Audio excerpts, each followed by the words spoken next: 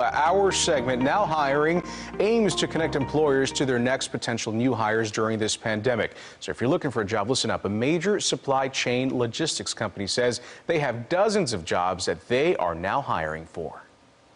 ArcBest is a company that's been around for almost a century. ArcBest is a leading logistics company, and really we solve logistics challenges for our customers. And in today's world, even before the pandemic, supply chains are more complex than ever before. Jason Turner is the Vice President of Talent and Growth Initiatives for the company. It was a real honor to be able to be open for business during the pandemic and do it safely.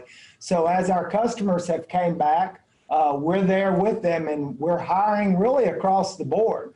Those jobs include full-time and part-time positions under the ArcBest brand and within other divisions that fall under the company's umbrella. Our sales professionals, our customer service professionals, we've got driving positions, other skilled labor positions at our service centers locations there in Dallas as well as Fort Worth, opportunities there. We've got technology roles available. In the DFW region, he says that means several dozen jobs are open right now. Those jobs offer competitive pay and benefits.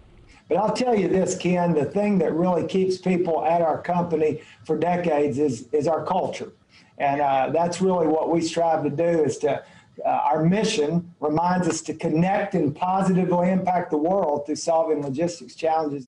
Turner says those who are passionate about their mission and show integrity are the ideal kinds of hires. We like people that want to grow. We like people that want to build a career. We like people that want to help our customers grow.